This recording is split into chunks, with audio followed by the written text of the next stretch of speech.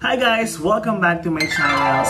Kumusta kayong lahat? Sana po safe kayo at sana okay ang pasok ng 2021 sa inyo at sa ating lahat. So, for this video, bibigyan ko kayo ng update kung kamusta na nga ba si Double at kung paano namin siya inaalagaan at pinapakain on a day-to-day basis. Okay.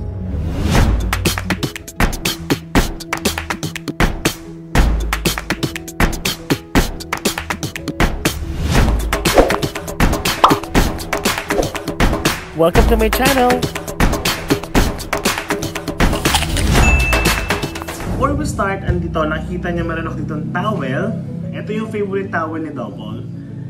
Yan. So, dito namin siya nilalapag. Then, ito yung kanyang food na pinapakain namin sa kanya. Ito yung Royal Canine Recovery. Nag-AD din siya dati, kaso nga lang, ito to yung mas better. Ito lang yung food na nakakain niya ngayon dahil hindi siya nakakain mag-isa. So meron kaming food for Katrio na yung Double is yung parang pebbles na maliliit. Kaso hindi na rin kayang kainin ni Double mag-isa. Pag nilagay namin yung food sa harap niya, hindi niya talaga nakikita at all. At most of the time, nakasubsob na siya dun sa food or dun sa water. So ginagawa namin, itong recovery na to, hinahaluan namin siya ng warm water. Tapos, minimix namin. Then, feed namin using itong syringe na to. Ito yung mas maliit na syringe kasi naubusan kami ng malaki. Nasira na, pero hindi, but in the meantime, ito na muna. Mapapakain din naman ito si Double. So, yan, ito yung kanyang food. Medyo pricey, so kung meron may mabuting puso sa inyo na pwedeng mag-sponsor or pwedeng magbigay ng donations para dito since wala pa rin ako work now, you are very much welcome. So, ito yung kanyang food. Then, ito yung vitamins na tinitake ngayon. Ito yung multivitamin plus taurine, emervin. Ayan, ito. Kasi para daw tulong sa eyesight niya. So, we're still hoping. Ito yung luma niyang vitamins, yung LC-Vit syrup. Yan.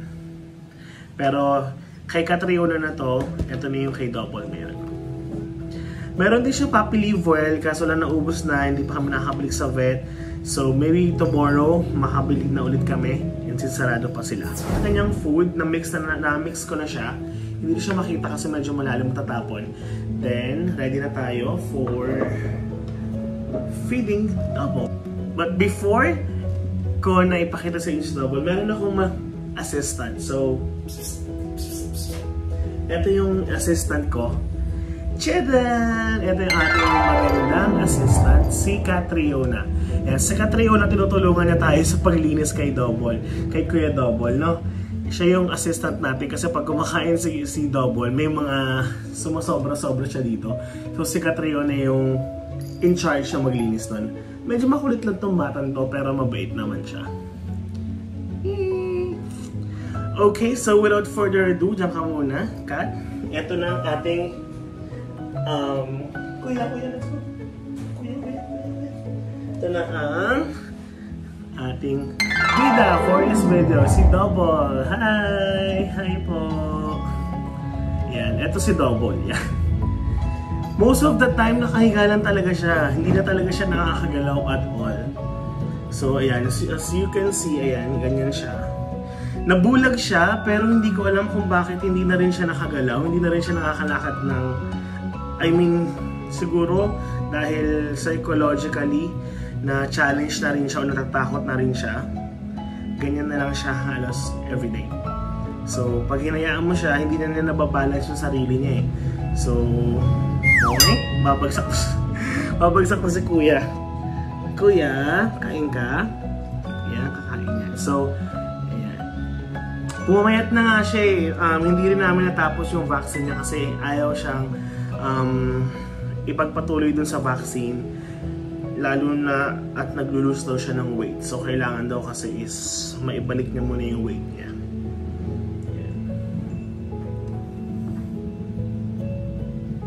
Kuya Double! Look sa camera. Ay, naintingin sa camera. Hello po, pengi po akong pang food. Etong towel, nakatupito. At nilalagay ko siya sa loob. Yan. Then, binabalot ko siya. Binabalot ko siya kasi may mga pagkakataon na nangyari na bigla na lang siya talaga naiihi. Wala na talaga siyang control at all. Bigla na lang siya napupoop. Ayan yung last time na pinapakain siya. Naihi siya. Muntik tumama yung ihi niya dun sa laptop ko. So, thank God. Buti hindi naman nasira. So, ayan. Ito siya. Nakabalot ngayon si Kuya Double. Nakaside lang siya lagi dito. Kasi wala na rin talaga siya nakikita. Pero yung mata niya, doon pa naman yung itim. Kaso, pag ginanon mo talaga ng kahit anong matatingkad na kulay or kahit iganon mo yung eyes niya, yan, kahit ganyanin mo yung eyes niya, hindi siya nagre-respond at all. Unlike Catriona na napakalikot. At kung ano man ang gawin sa kanya is respond talaga siya. Ito na naman siya. Wait lang, baby. Kat! Malikot talaga to eh. Ayan. So, dito ka muna kay Kuya. Diyan ka muna. So, everyday ganito yung sitwasyon namin. Breakfast, up to lunch, at ako yung nagpag-feed, then dinner naman si Tangkad. Kuya, Kuya.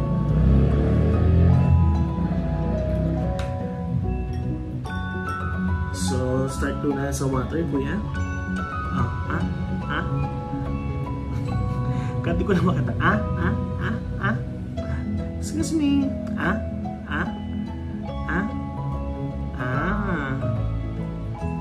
So, water muna para mas magising si Kuya Double.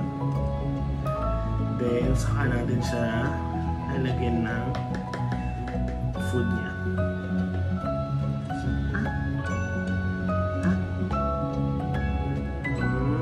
Gandaan. Lunok. Yan, very good. Kita niyo naman siya, diba? Lumulunok pa rin siya. Hindi lang talaga siya yung nakakalakad na. Sabi nung vet, may iba daw na cat, kahit nabulag, nakakalakad pa rin siya. Hindi na. Feeling ko kasi na-traumatize siya. Nung nag-start yung bulag niya, Kuya kahit pa paano nasusubukan pa niyang gumalaw-galaw. Pero nung tumagal-tagal, hindi na. Lalo na pag tumatayo siya, pag tinatry niyang tumayo, dinadambahan naman siya ni Catriona. Kuya, Ayan, very good. Kat, let's go. Come. Ay! Come. Ang likot talaga. Help, Kuya. Yan. Ganyan yung trabaho ni Catriona. Siya yung tagalinis.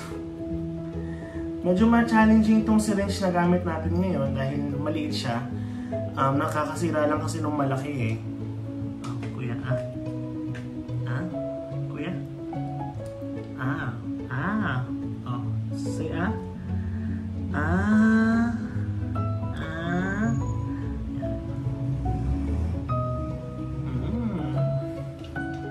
Sabi ng vet, kailangan namin ma-maintain yung weight niya ngayon. Huwag lang mag-decrease yung weight niya, kailangan lang ma-maintain namin. Kasi pag hindi, most likely bibigay na rin yung katawan niya. And ayaw din namin siyang mawala. We know na hindi namin siya makikip forever, but as long as nandito pa siya, tumalaban din siya, we made sure na nasusuportahan pa rin namin siya. Kuya, very good.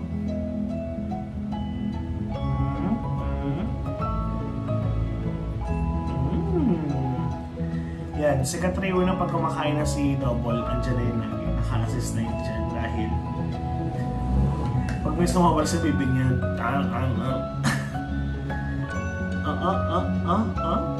kuya to, kuya, kat, kay kuya to. Yan.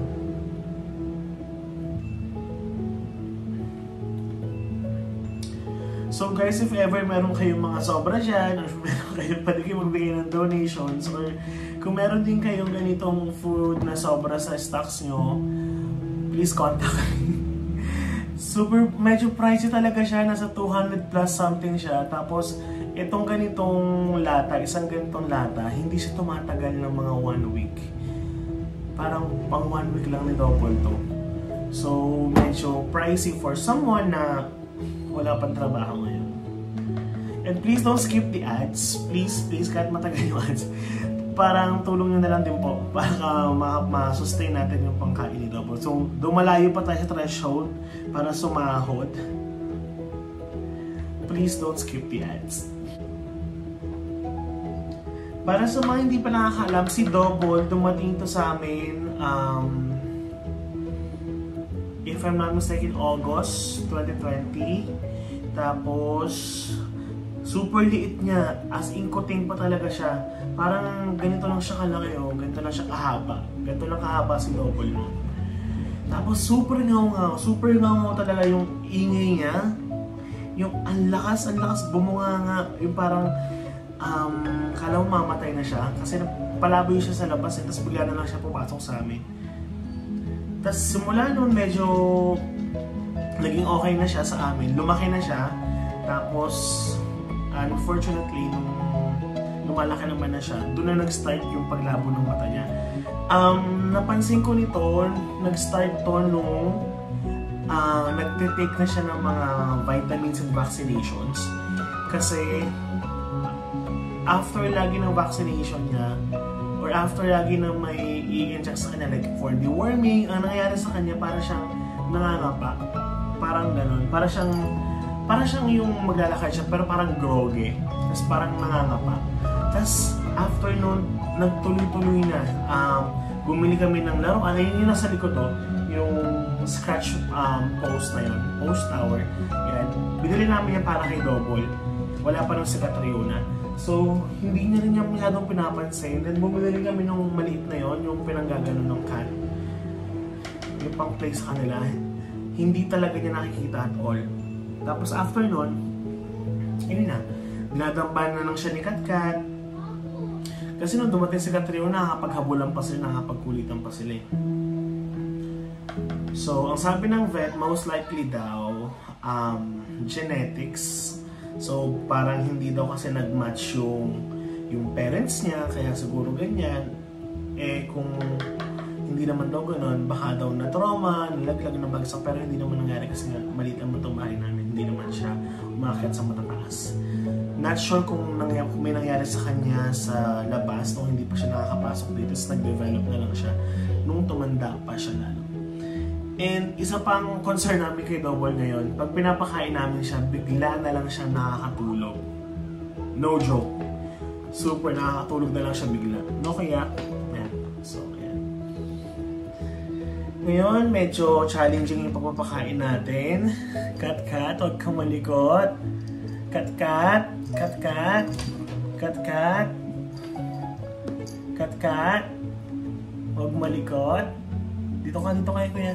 Aw, aw, aw. Makulit talaga itong babae na to. Wait lang po.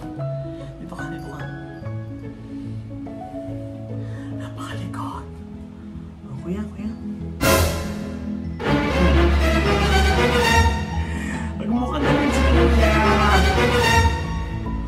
Shhh! Kinakagat yan. Ganyan silang maglambingan eh. Dambahan, kaagatan, ewan ko ba. O kuya, kain na. Kuya,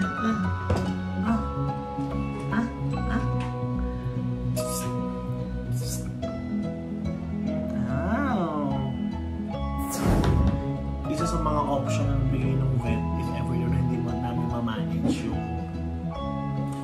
yung weight niya, hindi namin ma-manage yung nagpapakain sa kanya pag nahihina siya, kasi daw baka na magkaroon pa siya ng mga viruses ng magkasakit pa.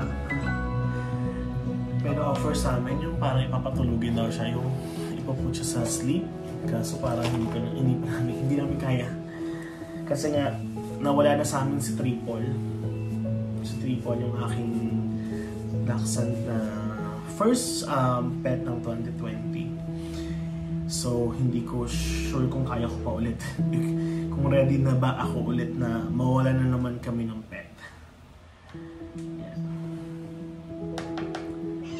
Tinatry niya minsan na tumayo. Kaya nakikita namin na parang lumalaban din siya. Kaya yung pag-asa, nandun pa rin para sa amin. Alam namin na napakalitong, or ang slim ng chances, or ang napakalitong percentage ng na makabalik siya. But still, naniniwala kami, or kumakapit kami dun sa maliit na chance na yan. No? Kuya, oh. Ha? Ha? Kuya, ah? Kain na, ah? Yeah.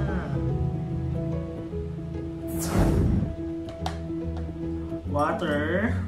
So, after kumain, syempre mag-water yun si Dopol. Kuya, oh. Water to, water. Kuya, water. Water. Kuya, water. There. So, pang water. Yeah. Water, water. One more water.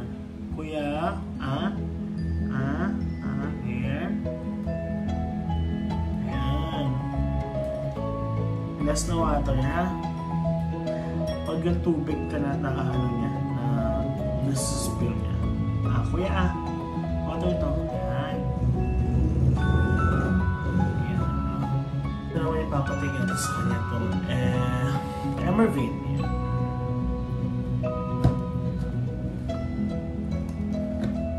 Sa Katriyo na, pag nakikita ng vitamins na yung pag-buo,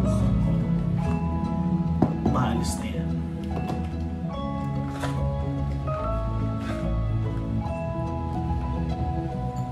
Cut off. Cut off.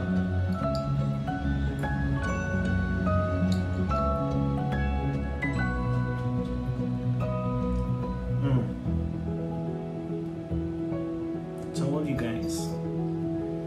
Mautak yung babae na yun. Mautak yan talaga. Pag vitamins na, aalis na yun ng tipo. Kuya.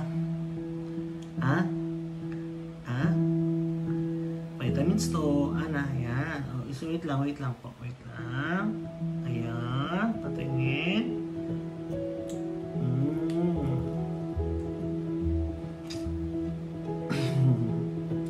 Favorite mo yan eh. Wait lang po, nasa ka.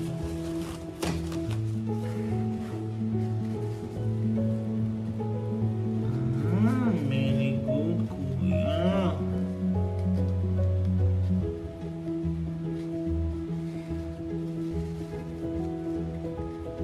Umiyak ka na naman, may muta kayo.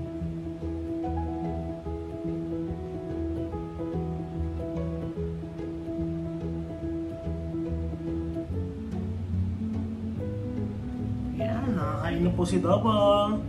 Ayun, nakakain na siya. Yan. Hi! Hello po. Tingin po kami pambili ng food. Tingin po kami pambili nito. Mahal po ito. Medyo mahal po ito. 200 something per can. So yan. So after kumain ni Double, usually kami na rin yung nag-stretching for him. Pinaganyan-ganyan namin siya.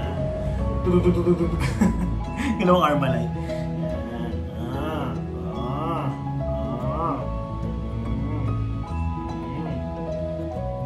Bigyan mo siya ng web. That's a web, that's a web, that's a web. Yan. Ang gulo na. So, yan. Stretch. Legs, legs. Ito na yung parang pinaka-exercise niya. So, there you go guys. Yun lamang po for this video. I really hope na kahit paano na-inspire kayo. So may mga pet dyan, sana huwag natin silang kaagad sukuan. Kasi andyan naman sila ng mga panahon na kailangan natin ng kasama, diba? So it's just right na ibigay natin yung tamang pagkalinga sa mga panahon lalo ng ganito. Diba? Diba kuya? Ay, wait. Hindi ka pa nakasubscribe sa aking YouTube channel, please do click the subscribe button and i-click mo na rin notification bell para ma-notify ka sa mga upcoming videos ko at ng aking mga fur babies. Okay? So, thank you so much for watching. I really hope na kahit paano nag-enjoy ko sa video na to. Thank you so much. Bye guys. I do hope na sana busog ka at mag-ingat ka araw-araw. Bye! Bye na. Bye-bye. Cut. Bye-bye!